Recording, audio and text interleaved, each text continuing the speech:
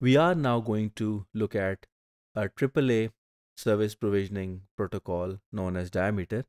Um, there is a whole concept to Diameter and the detailing of the protocol, which has to be explained in due course. I'll try to be as explanatory as possible, but if need be, we are going to look at more of it in due lectures. So let's start with the introduction. So Diameter is basically a standardized AAA um, service provisioning protocol um, recommended by the IETF. It actually came into being because the traditional radius protocol and service, that is remote authentication dial-in user service, was not able to keep up with the emerging requirements for AAA, that is access, uh, authorization, and accounting um, for emerging um, technologies, especially at the underlying layers. So, a diameter is basically again an application layer protocol, and it is meant to work with the user applications for providing network access.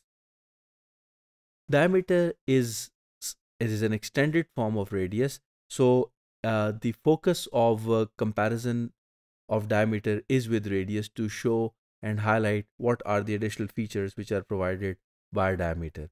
So diameter is reliable unlike radius because it uses TCP and streaming control transmission protocol unlike UDP. And the reason was because the scope of radius was only limited to individual subscribers which were connecting to the network services using dial-up modems.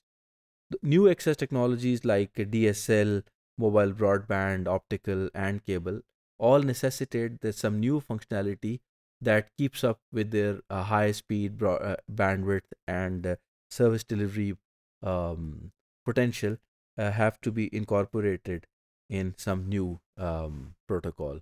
So here it is, diameter with its own set of rich features. Let's look at each one of these one by one. The first one is failover. Failover actually means once a particular server, service, connection, network, um, application fails, then there has to be a mechanism to automatically trigger the backup. This is known as failover. So Radius actually was using UDP, so it relied more on the application layer to come up with its own acknowledgement mechanisms. But Diameter has facilitated it and improved it tremendously by using the concept of acknowledgements and some advanced failover methods. Then there is security which is provided by um, Diameter because Radius actually provided uh, a mechanism known as the Extensible Authentication Protocol and IPsec. Um, IPsec works at the network layer, and the Extensible Authentication Protocol would would provide security to the responses which were coming from the uh, end-to-end applications. For instance, the server which would respond to the radius initiated requests would be able to encrypt and deliver the messages in a secure manner. But this was not the case for the other radius messaging and control information. Diameter has actually ensured this altogether at a new level. It actually has a per packet encryption mechanism where the encryption can actually vary from a packet to another packet. This uses again IPsec, but at the transport layer, since it uses TCP, it can be encrypted using the transport layer security. Diameter also has backward compatibility provisioning, so it does provide security on UDP known as the DTLS. Then it is obviously more reliable as compared to Radius. Unlike Radius, there is support for agents. Now, agents are actually the entities which would work on behalf of the Diameter server to communicate with multiple clients. So it means we can think about relay agents, proxy agents, and redirecting nodes as agents. So Diameter utilizes a myriad of agents to provide services to the end users.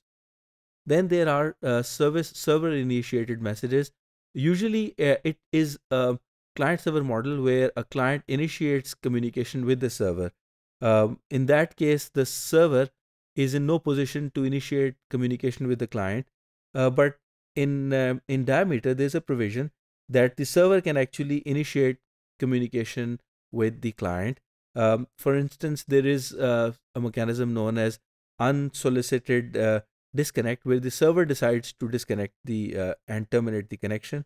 And sometimes the server can ask the reauthentication and reauthorization to take place. For that, the server initiated messages is a very good feature that has been introduced in Diameter.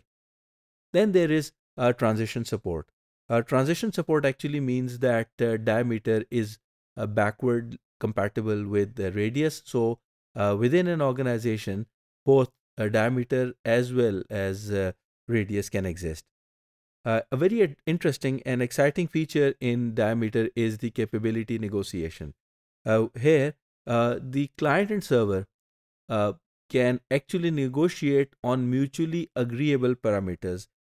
This was not the case in Radius. So in Radius, if the parameters would not match, then a client could not avail the AAA services from Radius.